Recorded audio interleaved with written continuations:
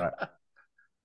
Ladies and gentlemen, welcome to the Josh and Jason Monday Christian and Conspiracy Podcast Show. I'm your host, Josh Monday. If you don't know me, I'm a Christian rapper, devoted husband, father, and Army veteran. I'd like to introduce you to my co-host. He's a Christian, devoted husband, and father, my brother. What's up, Jason?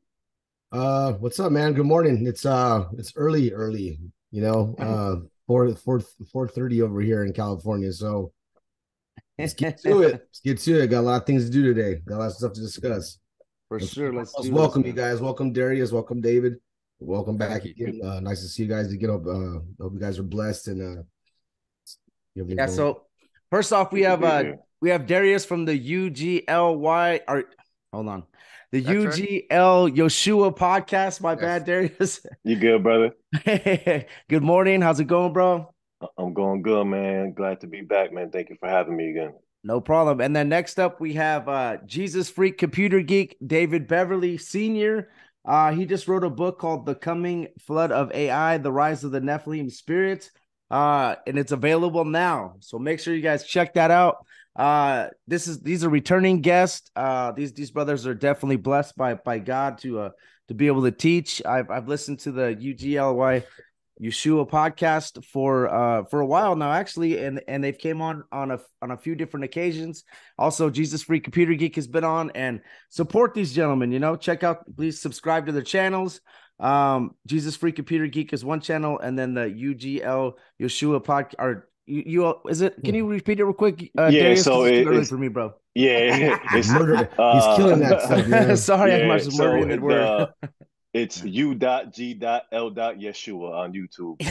There we go. See, I would say UGLY, man. It's Yeah. I You mean, ain't got no alibi.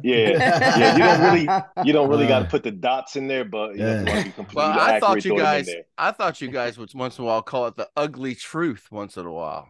Well, we call our show the Ugly Show. That's just the one That's right. portion of the whole ministry. So, Yeah. and my brother Junior had a little segment called the Ugly Truth. So Yeah. you're right on that.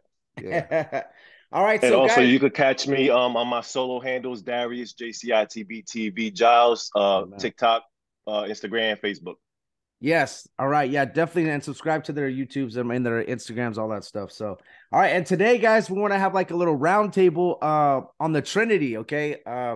As far as I know, me, Darius, David, and then Jason I don't know if Jason's a 100% on the Trinity yet, because we've had a few shows on this before, but I wanted to kind of clarify some things, and I wanted to make sure that we have some brothers on that are all for the Trinity, because I've had a few Trinity shows where there's opposing views and we kind of go back and forth and it gets crazy, but we just want to have an excellent show, and and just praise God the whole time, and every time we have these brothers on, we have a great show, so well, we could start it off. I could start off if you guys would like.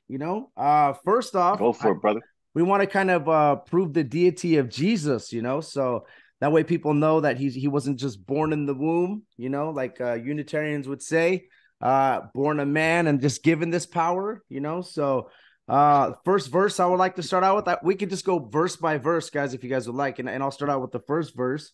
We have John 20:27 through 29. It says, then saith he to Thomas, reach hither thy finger and behold my hands, and reach hither thy hand and trust into my side, and be not faithless but believing. And Thomas answered and unto him, my Lord and my God. Jesus saith unto him, Thomas, because thou hast seen me and thou hast believed, blessed are they that have not seen and yet believed.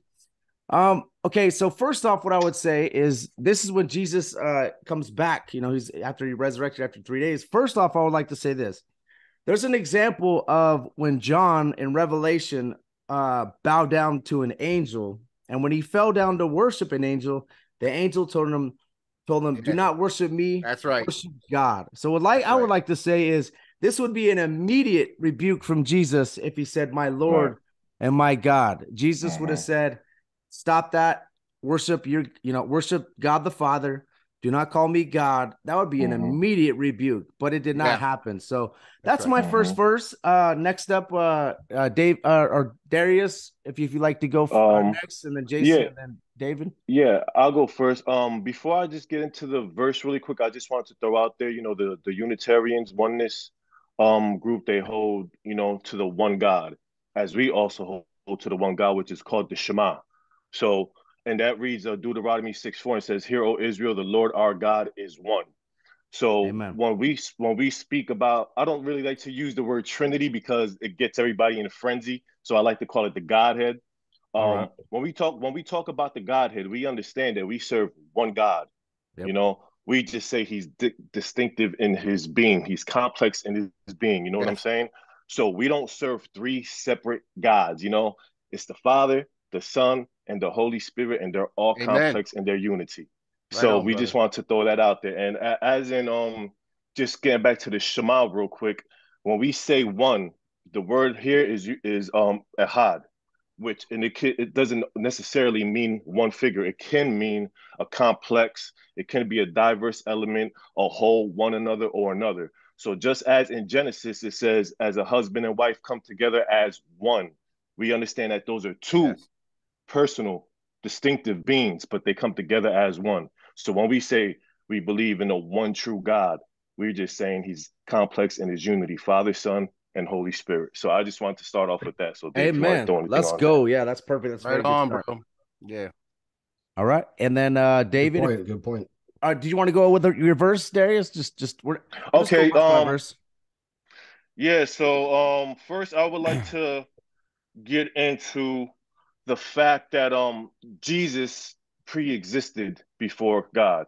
Let's do So I love yeah. you guys, man. that. So Yes. you know, some of the people would like to say that he was just a thought that came into being, and you know, he is the messenger of the Father, but he doesn't have that deity, and he wasn't around before time. So one of the things I would like to read is John 17:3-5, and it says, "This is the eternal life, that they know you, the only true God, and Jesus Christ, whom you have sent. I glorified you on earth, having accomplished the work that you gave me to do. And now, Father, glorify me in your own presence with the glory that I had with you before the world Amen. existed." So right here, this is one of them verses that is proof that Jesus pre-existed. All things were made through him, for him, and by him. He was always with the Father, eternal, wasn't created. He's been there because he shares that complex unity with God, and Jesus is God, the Son. Can I touch on that same Yes, sir. vein of thought? Yes, sir. Okay. I swear, man, brother, I don't know what kind of time you guys put in on your studies, but every time I hear you and your brothers and and speak, and I see what Holy Spirit has done, it comes out of you. I'm like, my heart wells up. You guys just nail it.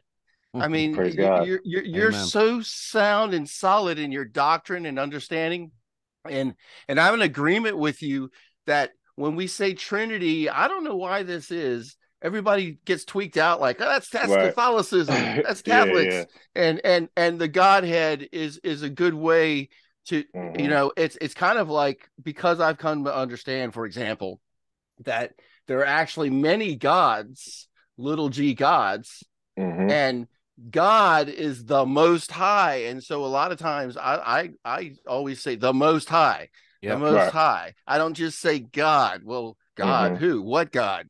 The most high. And when you said, "Hear, O Israel, our Lord is one," you know, the Hebrews today in Israel actually hold it against Christianity. How dare you say that there are three gods? And Right. you're saying, we're not saying there are three gods. It's three persons in one. Okay, the Godhead, just like my brother said.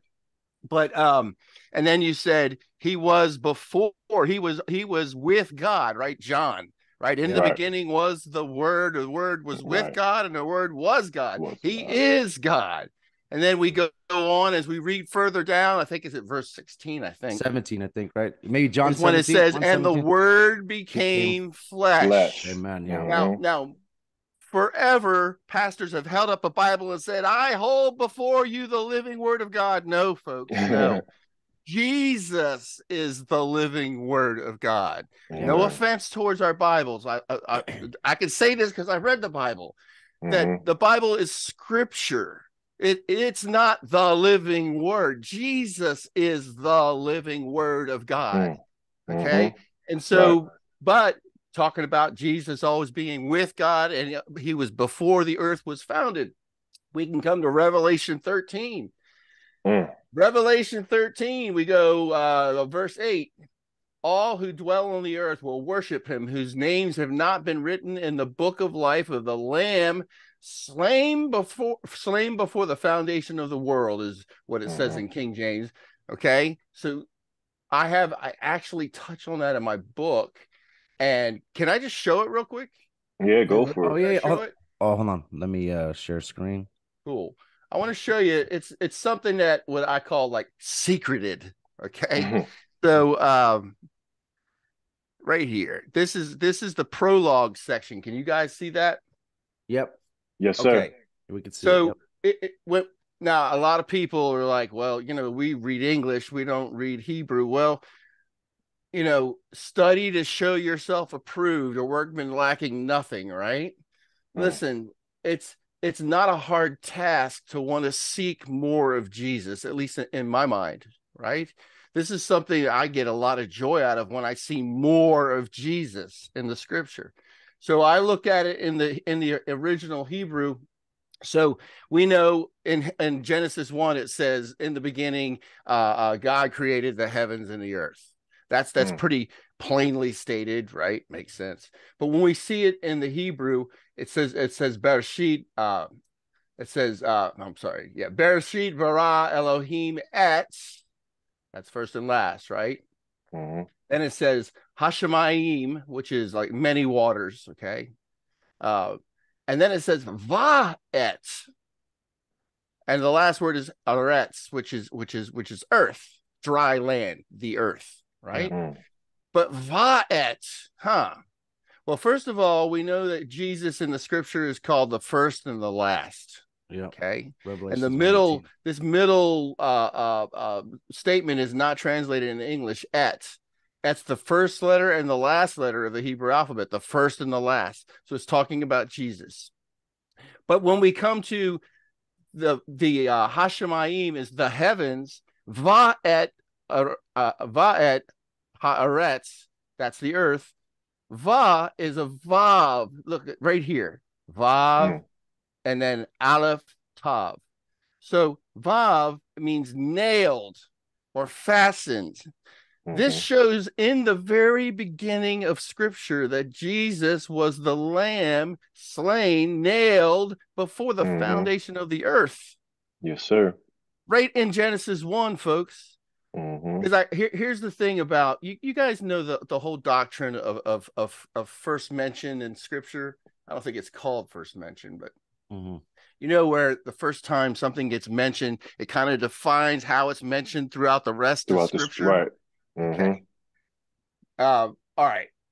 I don't know, at least I can't think of it off the top of my head, where the lamb who was slain before the foundation of the earth in Revelation 13, where's that mentioned in Old Testament or anywhere else in the Bible?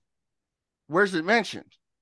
It's like it's just a new concept thrown out in Revelation 13. Well, actually, no, it's not a new concept. It's the concept is put there in Genesis 1. Yeah, that's awesome. Right.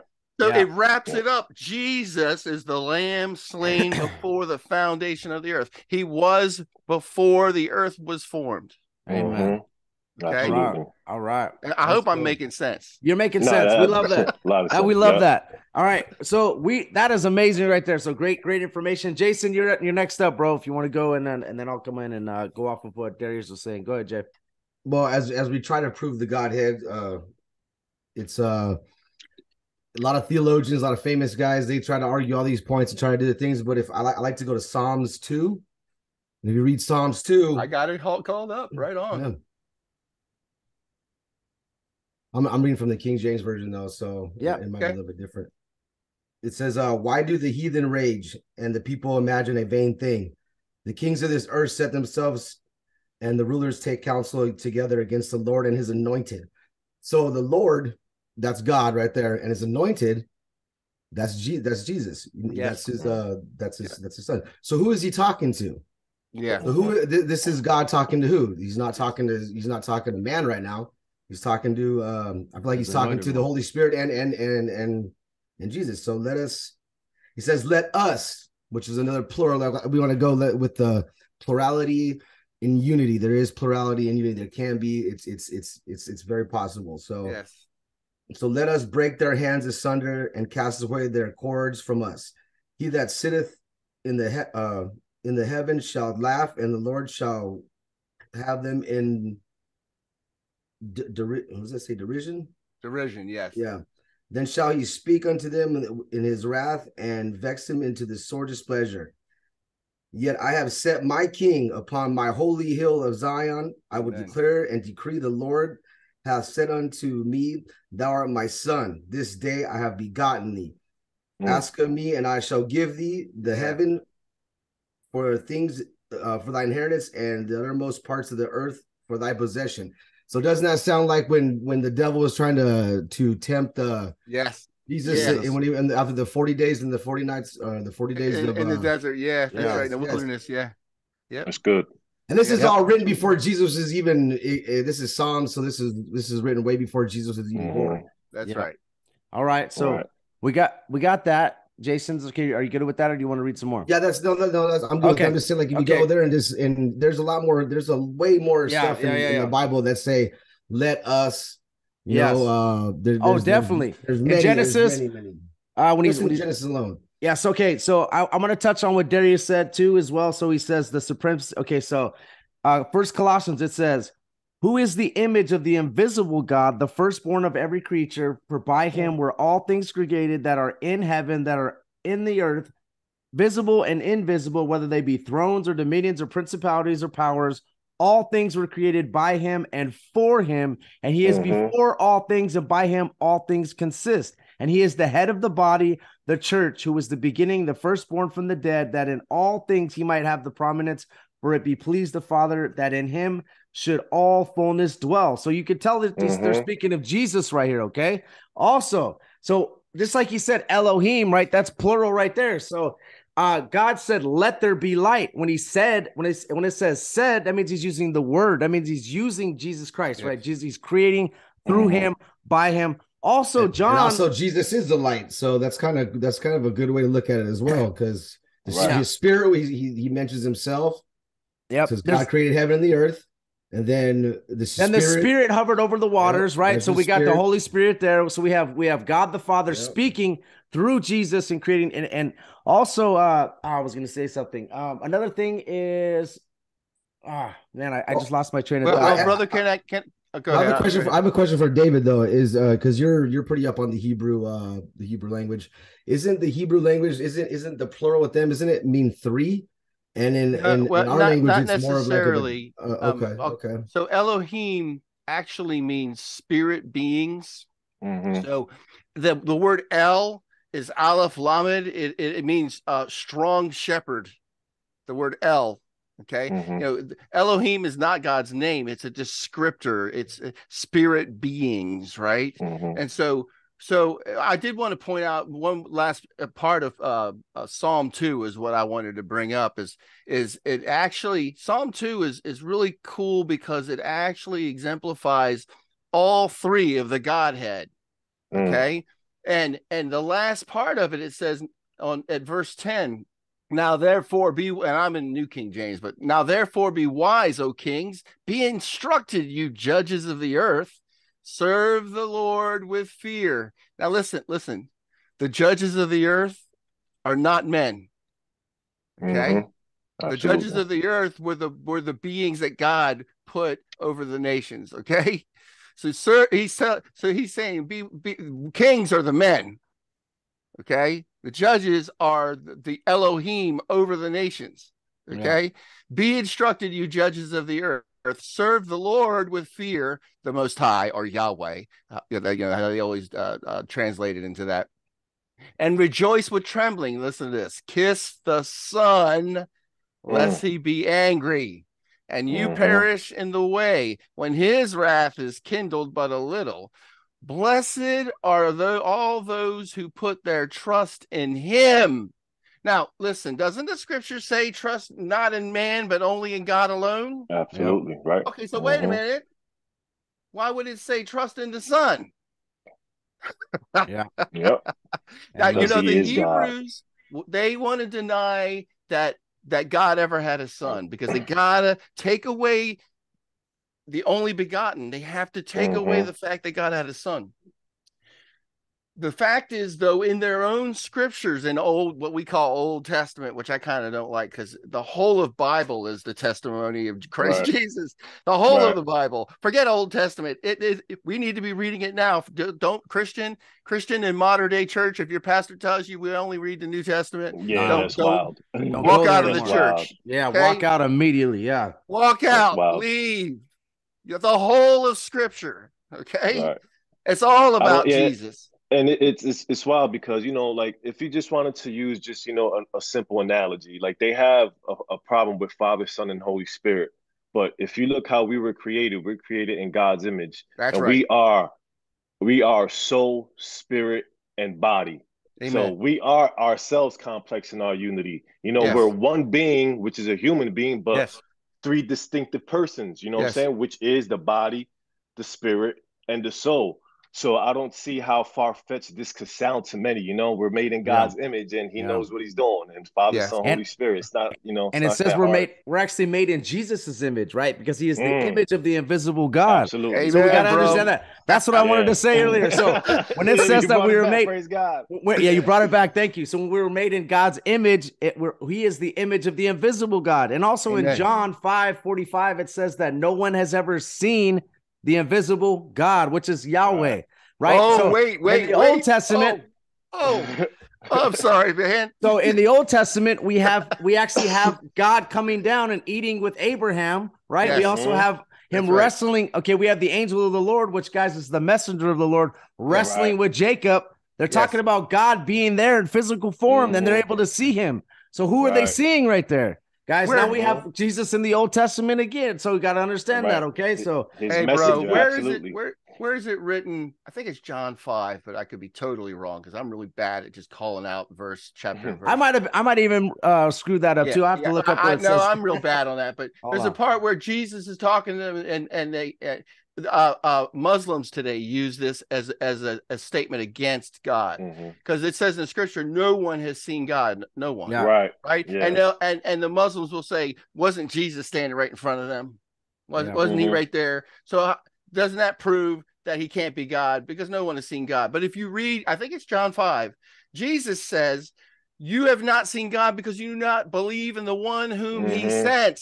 Yeah. All you got to do is read on to the next scripture. Keep on reading. Right. Right. And it's awesome you brought that up. Go ahead, Dave. Go ahead. I didn't mean to somebody say look it up. No. I was gonna say something else, but I thought you were finished. Go ahead. So I'm done. Go ahead. Yeah, no, I was just gonna say, like with the Muslim thing that you brought up, this is kind of the same argument with the oneness group. You know, like they make the same arguments that the Muslims make. You know, and I just look at that as like, you know, you guys, your whole argument is siding with somebody who is of a separate belief of us, although they believe to some of the teachings of the Torah and everything, and they believe Jesus was a prophet and everything.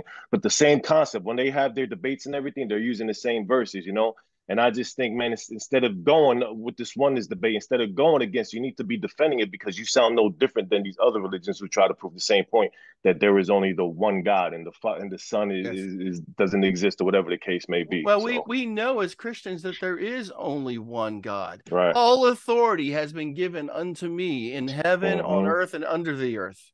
Yeah, absolutely. Okay, that's what He said. Yeah. Yep. Amen. So Jason, did you have anything? Any more verses you want to go over? I have some stuff that I definitely want to get over. So, dude, there's a lot in Genesis. It's a lot. This starts off with a lot in Genesis, like Genesis 1:26.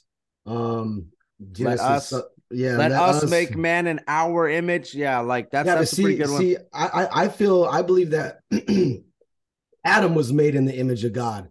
We're made in the image of Adam, because after that Adam fell, we have that defect of sin with us. So we're not actually made. We are.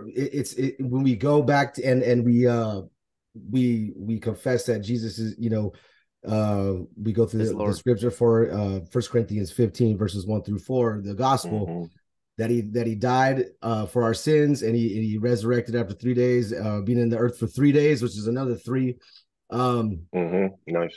And that's the point you got to make. So that's when we become born that's again. When we, yeah, that's born when again. We're born in the image of God. Okay. Sons, no, you become a son of God. You become a son of God again. But yeah, there's a lot more stuff like Genesis 11:7. Let us go down. Let us go down. So this is why I understand why if you're an Old Testament, which mostly the Quran is a lot like the Bible. Like, there's a lot of stuff in there, and if you're if you're just Jewish and you believe in the Old Testament, how do they explain let us? They would say angels. They would say angels, and I don't understand. But angels aren't. Angels aren't God. Angels weren't in direct do it with any of the creation and stuff like that. So they can't create, or else Satan would be creating like crazy. He'd be making a whole army. But all right, exactly. So I got some stuff right here. Okay, so here's something we need to understand, even though he is trying to create through transhumanism. But anyways, okay, so here's what you guys need to understand as well. Jesus receiving worship as well. Okay. No man is going to be able to receive worship like David was talking about. So we got Second Philippians 9-11. It says, wherefore God also hath highly exalted him and given him a name which is above every name, that at the name of Jesus every knee should bow, of things in heaven, things in the earth, and things under the earth, and that every tongue shall confess that Jesus Christ is Lord, to thy glory of God the Father. So you guys understand that's religious worship, okay? That ain't gonna happen for a man if you're a Unitarian, and that's separate from God the Father right there. You seeing that there's a separation between persons right there, right? So it's like you're seeing that. Also, you guys got to understand in Revelation 1:8, it says that I am the Alpha, Omega, the beginning and the ending, saith the Lord, which was and which is to come, and the Almighty. So Amen. Jesus is that's the, and then also the Father says that in Isaiah, okay, and the Father says that later in Revelation. So how are you gonna have one say that and then Jesus say that? If you want to listen to you got to read all the scriptures. And you got to think all of them and then come out with your thinking. Don't just go with this Isaiah says that there's one God and that's only God the Father. And Jesus can't say that. Well, Jesus is saying that right here. And he's also receiving religious worship. Which Go ahead. Hey, where is that hero Israel, our Lord is one? Is that in That's Deuteronomy 6:4? 6:4. Yep. Yeah. That's 6:4. And again, and this is not to beat up on the Hebrews. I'm familiar with. Of course, they're antichrist. They reject the Messiah. The majority of them, many are coming to the knowledge of salvation through Christ Jesus. But when that word, when it says here, "O Israel, our Lord is one," it's the word means unique. He is unique. He is unlike all other Elohim, all other gods, little g gods. And so it's not saying he's just one as one, like a number one. It means he's unique from all others. I turned to Psalm 22. Psalm 22 is a prophecy, and of course, it's in the Old Testament. For those who haven't really read the Bible, the Psalms are in the Old Testament, so they've been around as old as the 5 books of Moses, as Genesis. They've been around for almost as long, right? Almost. Anyway, so it starts off with this in Psalm 22, and this is I think it's New King James Version. My God, why have you forsaken me? Y'all remember where Jesus said that hanging on the cross? Well, he was in our position, right? And then it goes on. Why are you so far from helping me and from the words of my groaning? Right, and goes on to say he cries in the daytime, and then it goes on into the psalm to say, but you are holy, enthroned in the praises of Israel. Our fathers trusted in you. They trusted and you delivered them. They cried to you and were delivered. They trusted in you and were not ashamed. Then it goes on again, the prophecy of Jesus, but I am a worm and no man, a reproach of men and despised by the people. Right. All those who see me ridicule me. Y'all remember that, right? Yes, sir. If he let him call down angels, they'll take him down, right? Right? They ridiculed him, right? they shoot out their lip, they shake their head, saying, "He trusted in the Lord. Let him rescue him. Let him deliver him, since he delights in him." Right? Yeah. And so we see this prophecy, a picture, hundreds, if not at least hundreds, if not 1,000 years before Jesus is on the cross. If you were just to say those words and not call out what section of scripture it's in, I would imagine that a modern day Hebrew who rejects Jesus would go, "Oh yeah, you're talking about that Jesus guy." Yeah, that's good. Yeah. Okay. That's really good. Absolutely. Yes. He's all over the Old Testament. There's so many Christ types in the Old Testament, you just can't deny it. Jesus is in every book of the Old Testament, you know? Yes. Right on, bro. And once you like dig into it like that, it's like you get this revealing, and it's like, whoa, this is crazy. And to touch on what you reiterated, Brother Dave, about the Shema, Deuteronomy 6:4, when it talks about, you know, how they use the one, which is Ehad. If they were to use just the one word that means one, which is Yahid, and that Yahid is a singular oneness that can't tolerate plurality at all. It's just by itself, standalone, you know. So there's a difference between Yahid and there's a difference between Ehad, you know. Yeah. So those are good right there. And also what Josh was talking about before, Jesus receives worship. Anytime throughout the scriptures, when somebody bows down to an angel, the angel automatically stops and was like, "Do not worship me. I'm a servant just like you."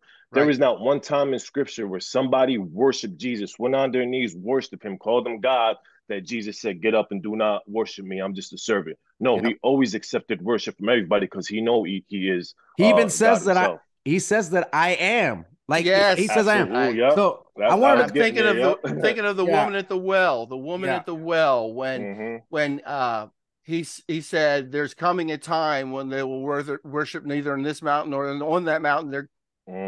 God is looking for those who worship in spirit and in truth, because God is spirit. Yes. So, and then he says, "The one that you're seeking," he tells her, "I am the one that you are seeking. I am he." So either Jesus is a crazy town man, he's crazy, he's a liar, or he is who he said he was, okay? And who he says he is. Right. If we read on in the scripture, of course, you all know that he's the only man who ever died, said, "I'm going to rise in 3 days. I'm going to do this." And he did. Claimed it and that's did it. Just you know, that's just a bunch of hyperbolic statements from Jesus freak people. Well, no, I'm kind of summarizing here the wholeness of this, but if we look at the scripture, we had a bunch of men who ran scared, and then after their Lord and Savior rose from the grave, these guys were emboldened to even hang upside down on a cross and die. They were so sure of who he was that they were willing to give up everything. But prior to that, it was like, oh man, you know, he was supposed to save us from Rome, right? Yeah, even like Thomas, when Thomas doubted, you know, and Thomas was like, "I don't want to see." And this is after Jesus' resurrection. And then when he seen Jesus, and Jesus was like, "Go ahead, touch my wounds." And he touched him. He was like, God down. Was like, "Oh my Lord and my God," you know, like Amen. He acknowledged who Jesus was at that moment. And he didn't believe it at first from just off of here. So what the apostles were saying, he was like, "I got to see this for myself." And when he did, he was like, "My Lord and my God," you know? So, and he said, deity. You're blessed because you see, but blessed are those who believe, who have not seen. Not seen, right. Amen, man. And then also, everybody that's Christian says that Jesus is my Lord and Savior, right? So let's go back to Isaiah 43:11-13. It says, I am the Lord, and beside me there is no Savior. I have declared and have saved, and I have showed that there is no strange in among you. Therefore, ye are my witnesses, saith the Lord. I am God. So understand something. So Jesus has to be part of that, of the Godhead, because he's our Lord and Savior. So if you're out here calling Jesus your Lord and Savior, and then you go back to Isaiah and Yahweh says that there is no Savior besides me, then what are we doing here? We got to take the whole scripture in context, and we got to put it and understand. No matter if you read something, you need to connect it down in the the Old Testament. Well, what does Paul write? Even he says that if Jesus is not who he said he was, we are with a people without hope. Right. And remember, Paul was like a Jew of Jews, you know. I mean, he's the Israelite among Israelites, right? Yeah.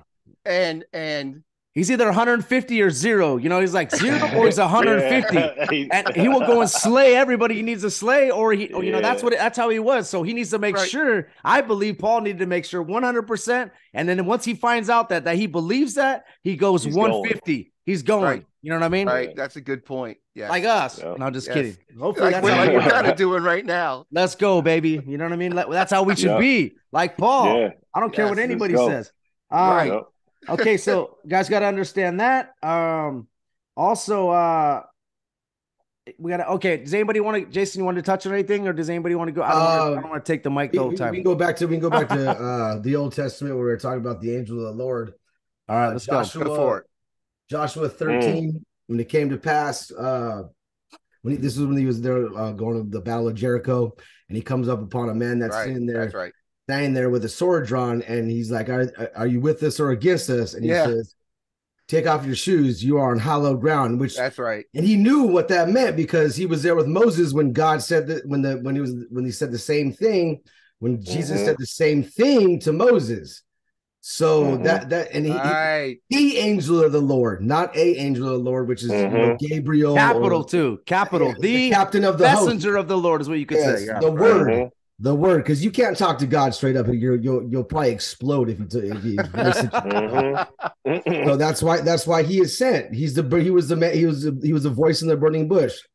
And that proves it right there, because who else would know that? Who else would say it like that? And if you don't study, if you don't study too, like, dude, my whole life before, like, I always thought that God was in the burning bush. I always thought that. And then also, here's another one. The angel of the Lord showed up when Abraham was going to sacrifice Isaac. That's right. Jesus saw with his own eyes that a man was about to do this, and he was like, okay, that probably pushed him like, hey, you know what? That probably pushed him even more to want to do this for all of us, to die on the cross, because he was like, whatsoever a man to do this. He stopped them right there. It says the angel of the Lord stopped them, and it's capital letters, and that could be I don't know.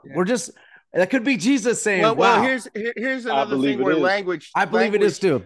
Language does us falls short sometimes, because when we hear the word the angel of the Lord, we're thinking like this angelic being, but angelos, the angel just means an announcer, messenger, a trumpeter of the Lord.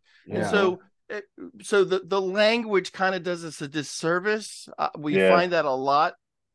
And that's why we have to, if we really want to really pull Jesus out of the scripture, we want to see him, we got to go deeper than just a cursory, just blast through the scripture. Right. And he's always unnamed. And that angel of the Lord is never, he never has a name. It's never named. There you go. He's got Gabriel. You have right. Good point. You have other angels that show up that always have a message, but this one, but he also commands worship. That angel of the Lord commands worship. So that's how you would. The Old Testament would be contradicting itself if that way. So that's right. Right. Yep. Even with the angel of the Lord, with Abraham sacrificing Isaac, that whole picture is a Christ type thing. Because I do believe, like Josh said, I do believe this is Jesus. Because it starts in 22:11. It's the angel of the Lord. If we keep reading, it says, seeing you have not withheld your son, your only son, from me. And Abraham lifted his eyes and looked, and behold, behind him was a ram caught in the thicket by his horns. And Abraham went and took the ram and offered it up as a burnt offering. Now, if we continue to read with that, the Lord will provide a sacrifice. Exactly. And then it says, Abraham a second time from heaven said, by myself, by myself I have sworn. Only God can swear by himself.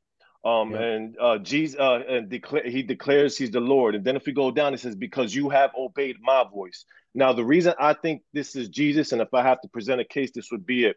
This whole concept here is a Christ type. We have the Father and the Son, Abraham and his son. Abraham's son was bringing the wood for his offering, as Jesus Christ held the cross for taking himself to the cross to be crucified. Then we also have the ram being caught in the thicket. If you go back to the crucifixion, he wore the crown of thorns. Yeah. What else do we have? We have just things like that. Is like you see the whole Christ type in this analogy. So I think God was giving us this vision, like showing us that the angel of the Lord, yeah, we can say, all right, yeah, we know that can be God, but it's not Jesus. But here, Jesus, I mean, Father God is giving us this whole picture of the foreshadow of Jesus Christ in this picture right here. So this is what gives me the confidence to be like, yeah. We also have a version of the Holy Spirit in that situation, because there's a servant that goes and gets is it Rebecca by the well, and his name is Eliezer. Yeah, Eliezer means comforter. Mm-hmm. So what is the Holy Spirit? He's the comforter. Comforter. Right. Yeah. Okay, I got another one. He's always unnamed, and the Holy Spirit always professes Jesus. He always professes the deity of Jesus Christ. He's never named, but you find out his name early in the book, because he was. But you gotta understand too, Isaac wasn't no little kid. Okay, he wasn't like he was like 10 years old. He was probably about 30s. In his 30s. Yes. Yeah. And if you understand he something. Was old. When this happens, he disappears for like and the days that he's gone, not mentioned in that part of the book, is 3 days, right? Which is crazy. That's awesome. That's good. Another type. Yeah. I got another type to add to Darius's pile of types of Jesus throughout Scripture. Let's go. It's Genesis 37. Joseph. Yes, sir. Man, we could refer to Joseph so many times of God's ways. And if you remember, Joseph has a dream. He tells his brothers, y'all are going to be bowing down before. I'm paraphrasing it, okay? And then they get ticked off. They're like, we're nuking this dude. This dude is going down. We don't like him. But he tells his father, you're going to bow before me. And his father is looking forward to it. That's good. That is a type of Jesus. It's a type. Right. That the Father would bow down before the Son. Yep. Man. And then also awesome. the angel of the Lord also talks to Abraham, and also speaks to I can't remember the one that had the other kid. Hagar. It says, I will multiply. Right. He doesn't say he's not saying like God will multiply. He says, I will multiply. I want to multiply multiplying thy seed. He says, I. So that's interesting. Also, Daniel 3:25. It says that this is when they're in the fire, right? It says that he answered and said, lo, I see 4 men loose walking in the midst of the fire, and they have no hurt, and the form of the fourth is like the Son of God, not a son of God.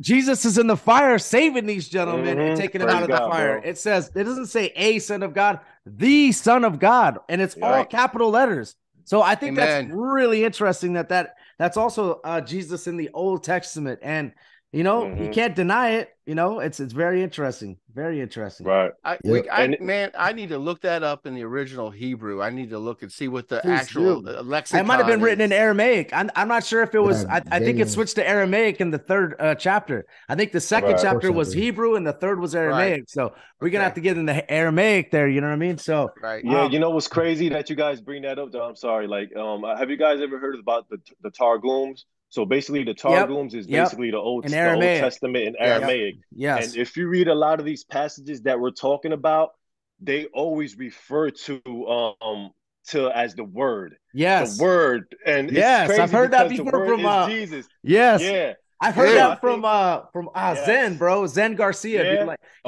He says instead of it being like it was written in that was the second translation, even though everybody goes to the Septuagint, the second translation was the Targum. So and it says the word throughout the Old Testament everywhere, bro, which is talking about Jesus, bro. Yes, exactly. So but that just goes deep into. Yeah, that's good. You brought that up, Darius. Into always reading more, right? Always going deeper if it's available. In a lot of ways, we kind of have no excuse not to these days. Exactly. I was going to say that, man. Yeah. That's why when Jesus says, I never knew you, at this very moment, with all the technology we have, you better know Jesus. You better send children. No excuses. You know what I mean? Because you can read it, you can learn Aramaic, you can read you can learn Greek, you can learn all this. People keep can learn Spanish, which is no problem, but you can learn Aramaic, you can learn Hebrew, you can learn Greek. You have all, we don't have all the time in the world, but hey, there's no excuse, man. So you can find out what they said, just like Brother David is doing, going back to the Paleo Hebrew and all that. So it's interesting. I have another spot that Jesus is called God, and this is from Paul. In Titus 2, verses 12 through 13, it says, teaching us that denying ungodliness and worldly lust, we shall live soberly, righteously, and godly in the presence of the world, looking for that blessed hope and glorious appearing of the great God and our Savior, Jesus Christ. God and our Savior. That's another time. He's calling them this is Paul speaking. He said the Hebrew of Hebrews. He's calling Jesus Savior, and he's calling him God. That would be... That would never happen for somebody that knows the Old Testament like Paul knew, and if he was a Hebrew, that would never happen. Okay, so he'd be giving us a bad example. Yeah. Peter in 2 Peter 1:1, he says, Simon Peter, a servant and apostle of Jesus Christ, to those who have obtained a faith of equal standing with ours by the righteousness of our God and Savior Jesus Christ. Yeah. So those two are parallel with each other. Yep. I've checked it, and I've actually checked it to make sure too that it's a fluent sentence when he's saying that. And I want to encourage Christians specifically. We got to stop thinking that the disciples were a bunch of like westernized guys or even Englishmen. These guys were Hebrews. Yep. The original set of disciples were all Hebrew. Every one of them grew up in a Hebrew house, believing that in the 5 books of Torah that they studied vigilantly. Young boys were required to know Genesis. Absolutely. Yep. So these guys knew they lived the scriptures for real. And so for them to say this is not a light thing, for them to say what you just read, right, about our Lord and Savior Jesus Christ, that was in their day, that was a dangerous thing. It's like blasphemy. It's like blasphemy. Yes, you get stoned and killed for it. That's why Jesus was going to get stoned when he said, "I am." Everybody went, "What?" Boom! Grab stones and he just walks through the crowd. Yeah. So another thing we got to understand is who's on the right hand of the Father. If Jesus, you know what I mean? Who's on the right hand if it's not separate persons? Now, Stephen, when he said he looked up and he saw Jesus at the right hand, right? So Jesus is at the right hand of the Father. So who's on the right hand? If it's just the oneness? It's if God the Father was actually manifested and it's only God the Father, or some people just stick with that it's only Jesus and Jesus is God the Father. Jesus, we gotta understand that the whole modalism thing is there Jesus you go. Is the Father, Jesus is the Holy Spirit, and they only focus on Jesus. Which you gotta be careful, man. The scriptures, there's a distinction always. It's Father, Son, Holy Spirit, Father and Son. Guys, like I know this might seem off subject, but you just brought it up.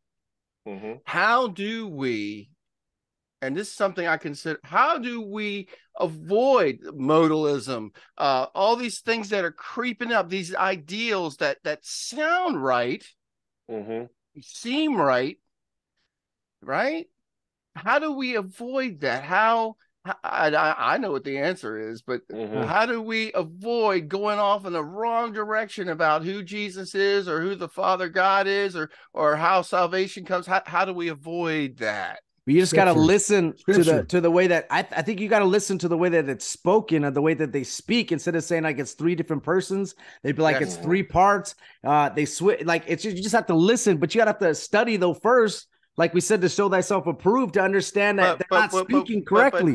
Right, I agree. But what I'm getting at is that, look, I know college professors that can quote scripture way better than all of us combined. The devil too. The devil can too. That's right. And so, what's the different factor? The different factor, the defining factor, is Holy Spirit. I was just going to say that, man. Oh, man.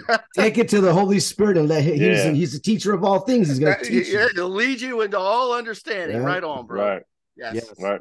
Amen. And this is where they fall flat. And this is why they don't hear that still small voice. And I'm speaking specific Christian. If you, Christian person, brother and sister in Christ Jesus, if you don't hear from God, you might want to consider how your relationship is with the one whom you call Lord and Savior.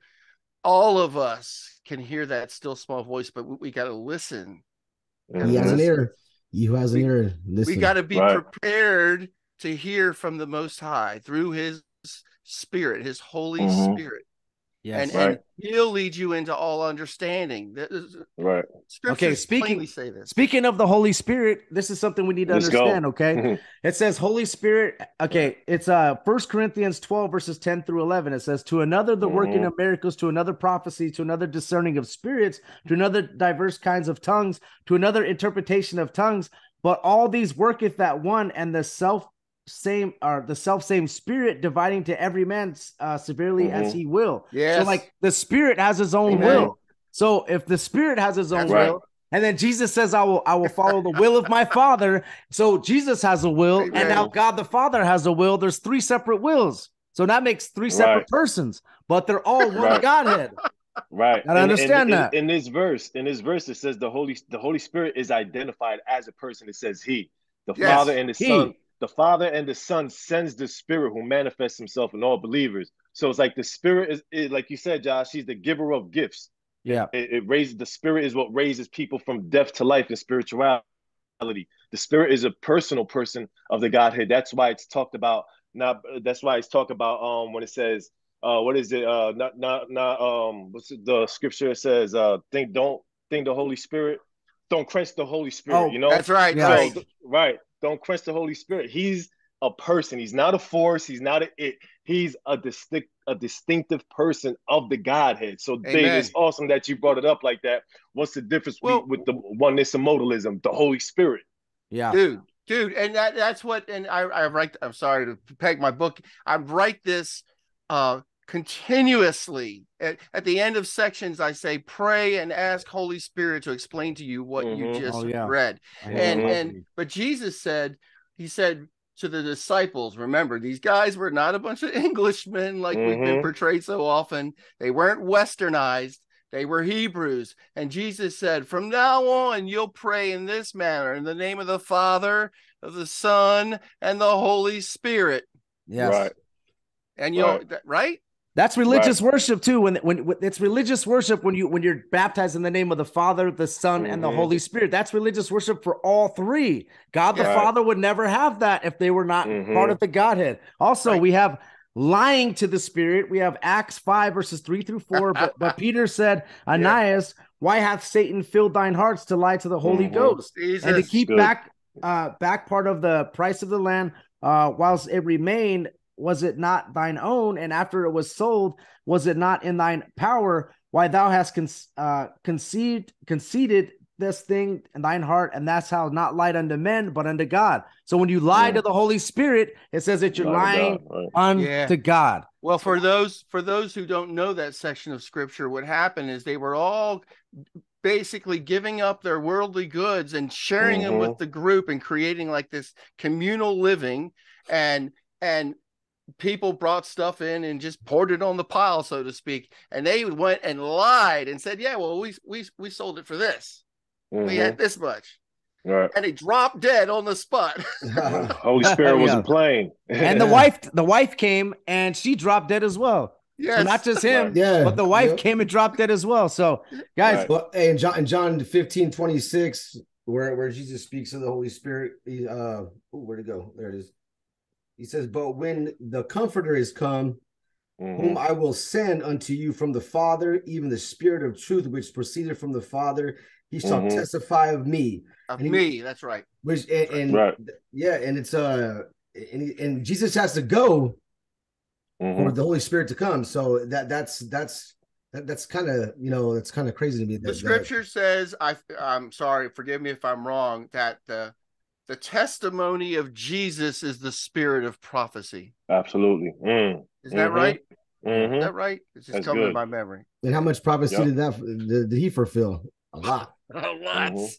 A lot. Okay, and John 14:26 also, just like Brother Jason said, man, it's like the Counselor, the Holy Spirit, the Father will send him in my name, will teach you all things and remind you of everything I have told you. So the Holy Spirit is our teacher. He's our instructor. He's the gift giver. You know, he is part of that Godhead.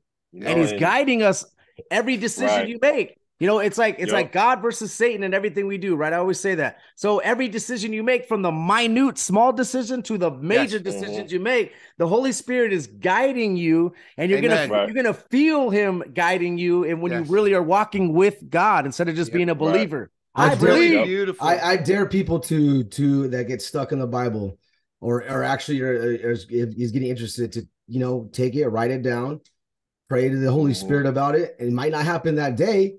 But it's gonna come, and it's gonna come to you, and seriously, it's really weird. Well, you mean when you ask for instruction? You mean? Yes, sir. Yes. I so agree with you. I have never seen God, Holy Spirit, not answer. God, doesn't it say the Father loves to give good things? And you who are a sinner, if your son asks you for something, you're gonna ask for bread, you're gonna give him a snake. Right. And so whenever I've asked, when I don't understand something, oh, shoot, I remember Holy Spirit is the one who told me many years ago that space aliens were demons. No man told me that. Holy Spirit said it.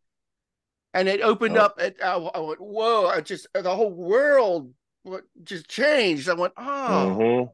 Makes sense. Makes sense. I can show you guys a separation too, real quick, between Jesus, you know, and God the Father and the Holy Spirit. So, and this is also religious worship, okay, for the Holy Spirit. It says also, this is Luke 12 verses 8 through 12.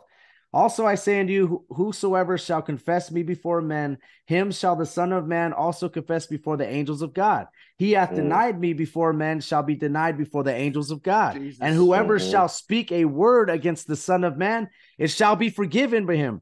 But unto him that blasphemeth against the Holy Spirit, it shall not be forgiven. And when they bring unto thy synagogues and majesties or magistrates and powers, no thought how and what thing ye shall answer and what ye shall say, for the Holy Ghost shall teach you in the same hour what ye ought to say. So I'm going to tell you right there, it says that you speak against the Son of Man, which is Jesus, but blasphemy against the Holy Spirit is not.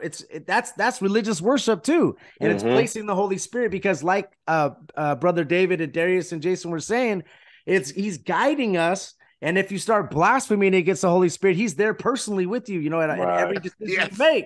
So if you blaspheme him, you know, that right there is an unforgivable sin. So you guys need to be careful with that. Why would God place it so high for the Holy Spirit to be, you know, that's the unforgivable sin, because he's, you know, you got to understand that. So it's separated. Well, how do you, what I understand is how do you blaspheme the Holy Spirit? Like what constitutes that, man? If you deny him, I think it's denying. That's a hard thing to understand. Well, I one time I did a teaching and I said attributing something that's not from God to Holy Spirit is also blaspheming the Holy Spirit.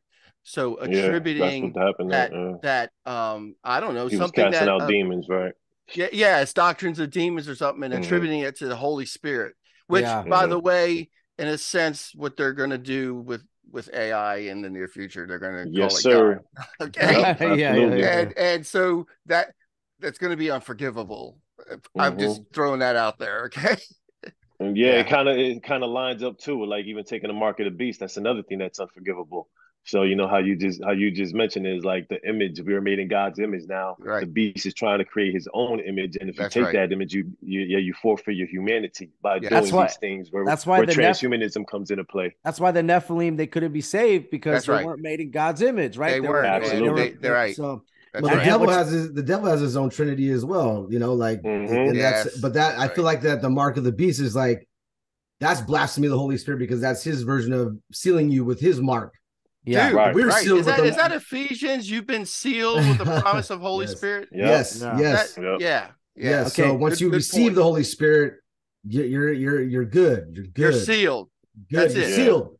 So once you take his seal, you're done. It's over. That's right. People forget that God has a mark. God is actually mentioned several times throughout Scripture. Okay, the mark of the beast is a corruption of the ideal of God having a mark. Right. So we all know, everybody's, even worldly people have heard of the mark of the beast, but not even a lot of Christians haven't understood that God has a mark. Absolutely. Right? And so where is it where it says, is I forget what, it's in Old Testament, where he tells the angels to go in and kill everyone, men, women, and children. But he tells one angel, put my mark upon those who cry out in the street for the abominations done in the city. Right. Put my mark on them. God, you have a mark? Yes. And then the seals, the word mark and seal is kind of almost interchangeable in scripture, almost. And so the seal, right? We have the seal of Holy Spirit. Right? I also have a verse here. This is Jude. This is Jesus's brother, right? His half brother. It says in Jude 1:20 through 21. This is also separation. You're going to see separation here. It says, but ye beloved, building up yourselves on your most holy faith, praying in the Holy Ghost, keeping yourselves in the love of God, looking for the mercy of our Lord Jesus Christ unto eternal life. They're just mixing it. They're just, you're going to see three different people they're talking about there, so it's notice the separation, Yeah, there's another one in 2 Corinthians where it says the grace of the Lord Jesus Christ and the love of God and the fellowship of the Holy Spirit be with you all. That's Second Corinthians 13:14. So here we always see right here a separate distinction, but they work together as one unity. They're always in agreement with each other. They don't ever contradict one another. And another passage that we can go, which is undeniable, was Jesus' baptism. All three of them are present at that one time. Exactly. This is my Jesus son in whom I'm well pleased. Yes. Yep. And the Spirit as a dove is there. So it's like you can go all you want trying to say that there's not three persons of the Godhead, but it's undeniable. It has to get to the point if you honestly study the scriptures, you just have to bow down to it and praise God for it because it's amazing. You know? Yeah. And take all of it. And then Romans 1:20, for the invisible things of him from the creation of the world are clearly seen, being understood by the things that are made, even his eternal power and Godhead, so that they are without excuse. Okay, so we got Godhead right there. I would emphasize that they're without excuse. Yes. Okay, and so we have to actively seek to deny Christ Jesus. You have to actively seek.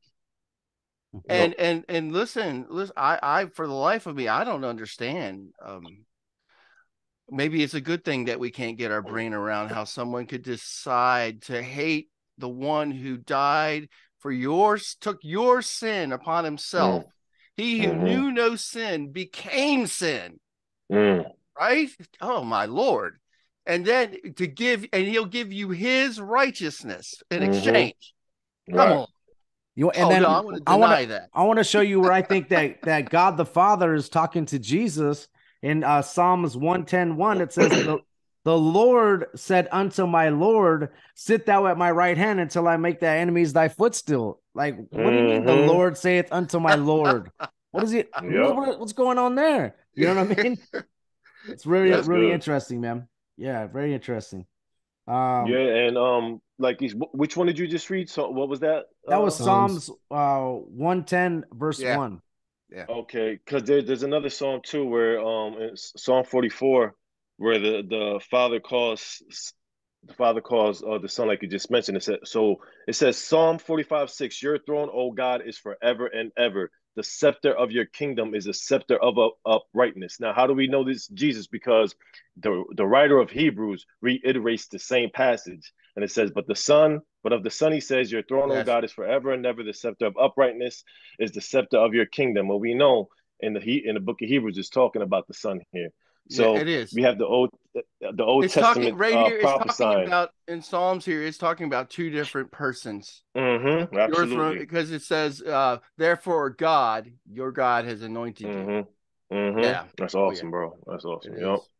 So just the New Testament reiterating it, just giving you the proof. Because if you don't believe it in the Old Testament that they were talking about Jesus, all right, we're gonna come back. We're gonna tell you that we're talking about the same. We're talking about the same verse in the Old Testament. We're talking about Jesus here specifically. So there's no denial in that. The Old Another Testament reason why we need to be grounded in the Old Testament scriptures. I really, we need a different word. I don't like it. Old Testament means like it's something we need to throw out, like an old garment. I know that's what we historically have sectioned out the Bible like that, but I don't know. It just doesn't sit well with me. I heard this from Chuck Missler. He said the Old Testament is the New Testament concealed. Yes. And the New Testament is the Old Testament revealed. Amen. And if you really, really, really study that and not just stick with one verse theology and stick with that, you gotta get the whole thing. Even the he begat, they begat.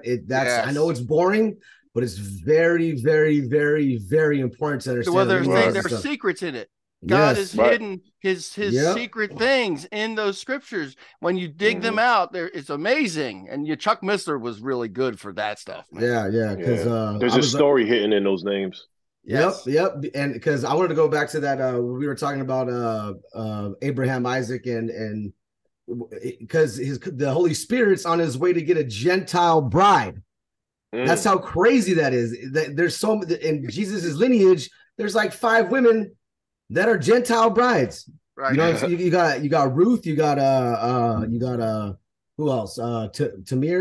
Tamar or whatever. You got Boaz's mom, the harlot. What was her name? Oh man, I can't remember her name.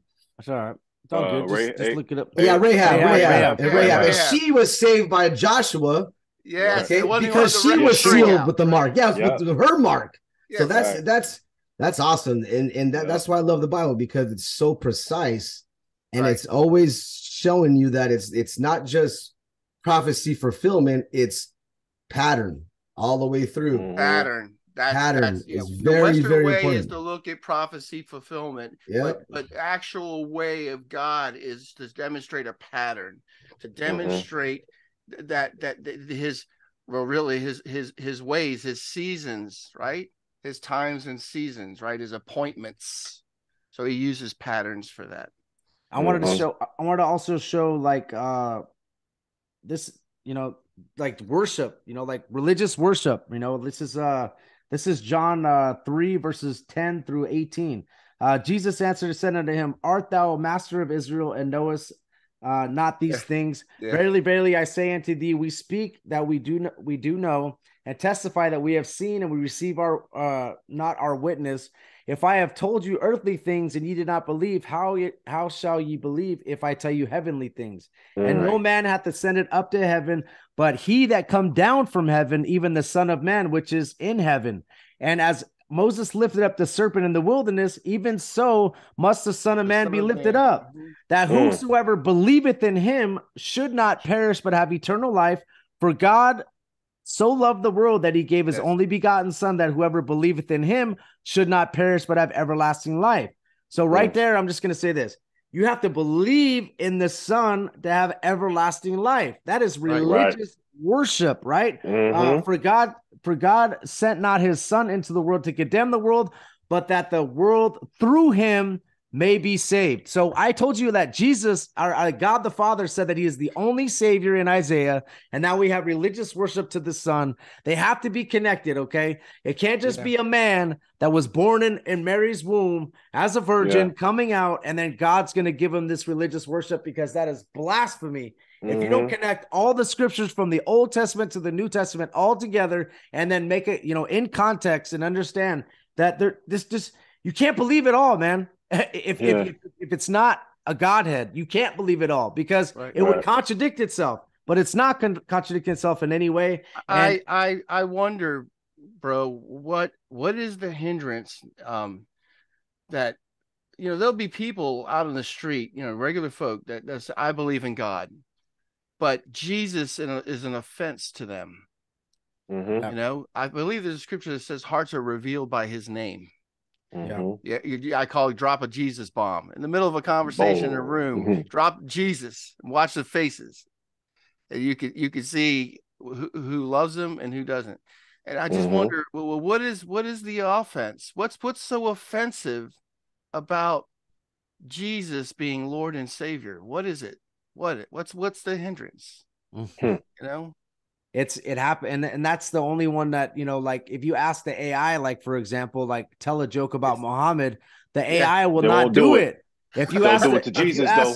Yeah, if you ask to tell a joke about Jesus, it's going to come right out and do it. If you say shows what about this Buddha, world is about. If you say Buddha, it won't do it. if you say Muhammad or any of these other people, it won't do it, but it will definitely go and talk about Jesus, right? And it's very interesting. Also, the demons, they knew when they got cast out, they knew Jesus before. They already knew. Oh, yeah. They knew already. Right. So Jesus, son of the Most High God, what have you come here to torment us before the appointed time? Listen to that. They knew. So even the demons know. And some of you Christians don't know. That's terrible.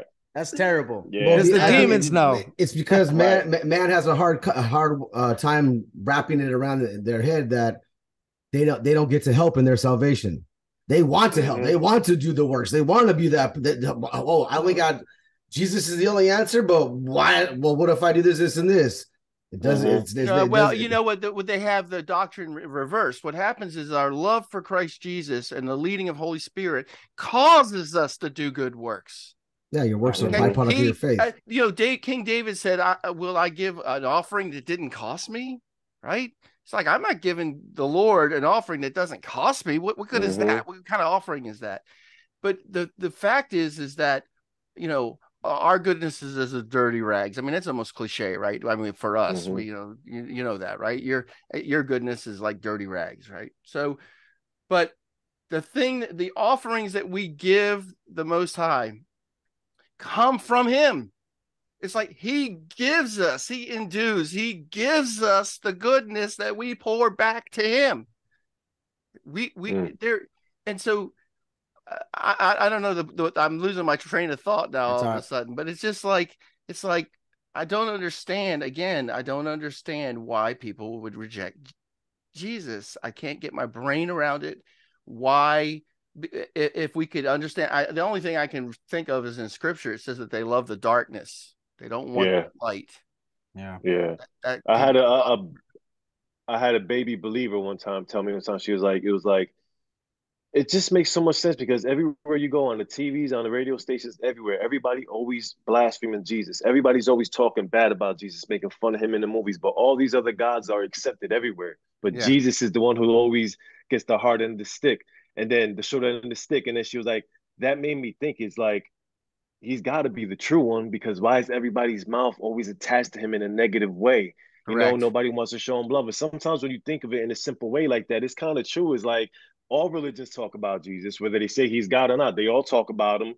They all mock him on TVs, on the show. So when you sit back and you're like, why? It's like, it makes you think, it's like, he got to be the truth then, because he's in everybody's mouth. He's the one who loved you first. It's like, it doesn't make sense. He loves you immensely, and you want to hate him. Doesn't make any sense. Right. It's crazy. It's crazy. You see it all over the place. The blasphemy of Jesus everywhere, making jokes of him, man. It's take a step back and think about why, because he is who he says he is. That's right. This world has a lowercase G God who is running it right now. That's right. That's right. Yep. Amen. I have another one I'm trying to find real quick. It's one that it's kind of like a controversial verse. It's going to be, please bring it on. It's going to be 1 John 5. So 1 John, 5-9. Who is he that overcometh the world? That he that believeth that Jesus is the Son of God, that is he that come by water and blood, even Jesus Christ, not by water only, but by water and blood. And it is the Spirit that beareth witness, because the Spirit is truth. For there are thee that bear record in heaven, the Father, the Word, and the Holy Ghost, and these three are one. It says it right there. Now, some people will be like, that wasn't in the Greek, that wasn't in it. But those people that were quoting this in like 200 AD. Okay, right. So it had to have been further back. So we got to understand that. So I think that verse is very important, that they are that bear witness. Yes. Yeah. Three that bear witness, and they're separating them there. So I think that's a very interesting one right there. Yeah. Well, there's another scripture that says, on the testimony of two or three witnesses, let a thing be so established. Yes. Right. Is that not true? That's true, right? Yes, sir. And we, by the way, our courts of law require those things. Okay. At least in the, even the world tries to at least hold to some truths when they try to hold the truths. And there's no getting around it. If you want the truth, you have to adhere to the source of all truth. You do. Right. And guys, I love you guys, but I got to go to work actually. Yeah. I gotta get going too. Yeah, I got to leave by This was good. By 6:30. This is hecka good. I think we crushed it. I think we wrapped everything around. Any last words, guys, before we get off? I got probably like 5 minutes before I got to roll out. Any last words, Darius? Yeah, I would just like there was one scripture I'll just briefly speak in John 8, 56, 59. Jesus calls himself God. Basically, when the Jews picked up the stones to stone him, he says, "Truly, truly, I say to you, before Abraham was, I am." So they picked up stones to throw at him. They knew that Jesus was claiming to be the I am that was spoken of in Exodus 3:14. When Moses asked him, "Who should I say sent me?" He was like, "The great I am." Jesus right here is claiming to be God. And also, my last one I'll go on. John 5:18, it says, "This was the Jews who were seeking all the more to kill him, because not only was he breaking the Sabbath, but he was even calling God his own Father, making hold on, himself with God." So right there, we kind of got the gist of it. Good? I think it was it was just, something's up with the internet. Yeah, it just started cutting out. Yeah, it froze a little bit. Sorry, you guys see me now? You guys see me? Yeah. Oh, yeah. Go ahead. Yeah, I was just talking about when they were trying to kill Jesus because he claimed Amen, bro. I am. That's it. And the Jews picked up the stones, right? If you're a believer in the New Testament, you believe in Jesus, you believe.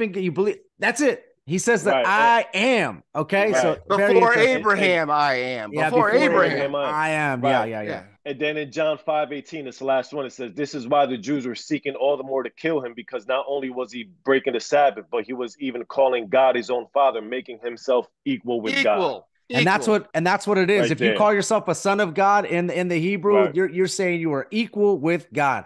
Well, not only that, above him. Yeah. Not only that, the firstborn in Hebrew understandings gets a double portion. Yeah. Right. Jesus is the first begotten. He's the first. Right. Yeah. Amen. The Alpha and Omega. He says he can forgive sins. He receives worship, all that. So, guys, I'd like to thank you guys, Josh, for having me again. This was awesome. We could have been here for hours doing this because there's so much meat. I love you guys. So, on behalf of the U.G.L.Yeshua, you can find us on YouTube. And again, I'm Darius, JCITB Giles. That's Jesus Christ is the best Giles. I'm on Facebook, Instagram, TikTok, all that. So, Josh, again, thank you for having me. I appreciate you guys. And Jesus Christ is Lord and Savior. So Amen. I pray for the salvation. I pray for the salvation of all non-believers, man. And if you're on the fence and living a lukewarm life, I pray that you truly repent and give yourself back to your Lord and go back to your first love. Love you guys. All right. Love you too. Man. All right, David. Our Jesus. The scripture says that there's no other name given unto men under heaven by which we must be saved. That name is Jesus Christ of Nazareth. Jesus, Yeshua HaMashiach, Jesus Messiah, the Jesus of the Bible. Okay. And that's what just keeps going through my mind. There is no other way to the Father. Okay. And it is through his only begotten Son. And I want to encourage you, if you don't know him, it is actually very easy to just ask Jesus to make himself known to you. Even those around Jesus said, "Help our unbelief." And so call upon Jesus Christ to come into your heart, to make himself known to you, so that you can know this Jesus that we talk about. Okay, it will not only change your life now, but it changes your eternal destination. And that's my story. I'm sticking to it. So listen, I'm David Beverly, Jesus Freak Computer Geek. I've got a book that just came out, The Coming Flood of AI, The Rise of the Nephilim Spirits. You can, if you just type flood of AI in Amazon, it'll come up. Okay. And I have a website, floodofai.com, that'll also take you there. So floodofai.com. And listen, God bless you all. I love you all. It was awesome. If it was nighttime, I wouldn't be able to go to sleep right now. I'm charged. Yes. All right. Jason, any last words, bro? I just want to say thank you guys for coming on. This was a really good study, really good for me. But I want to end it with Isaiah chapter 6, I think it's chapter 6, verse 8. where he says, I heard the voice of the Lord saying, whom shall I send? Who will go for us? And I said, here am I. So be that, here am I. All right. Be that when he calls upon you, be that here am I guy. Okay. So right on, bro. God bless everybody. And thank you for everything you guys brought some new light to my mind. And now I can go back and actually, because I still need to get some stuff right with the Holy Spirit in my life. So let's do this. This is awesome. Good job, guys.